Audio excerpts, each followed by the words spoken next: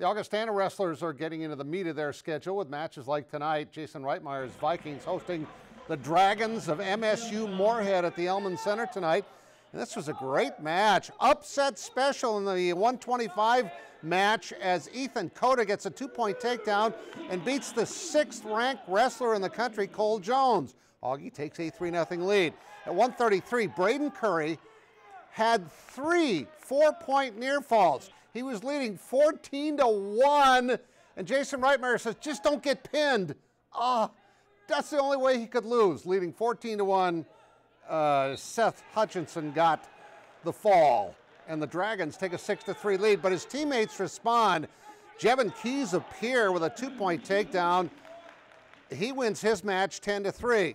Then it's going to be Tyler Wagner against Dylan Connell at 149, and he was dominant. An 18-0 tech fall in his match.